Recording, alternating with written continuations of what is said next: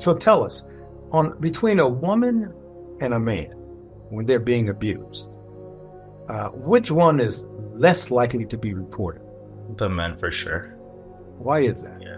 I think it's because I think just there's this stigma for males that, we have to be like able to, withstand anything or take anything. And, if we talk about it, or we, talk about stuff like that on that emotional level, it kind of makes us seem weak, like, oh, we can't handle it. Or, yeah, not all males are like that, but, like a lot of fathers teach their sons, like you have to be strong and you have to be able to like withstand pain. And you kind of have to like stoically, like, just take it. And I think when it comes to abuse, something like that, I mean, it's hard for women to even report that stuff. For males too, it's like, there's that extra stigma in terms of like, they don't want to lose that sense of like power or, strength, when in reality, that's not the case, but that's just kind of the whole mindset behind it. So I think that's why.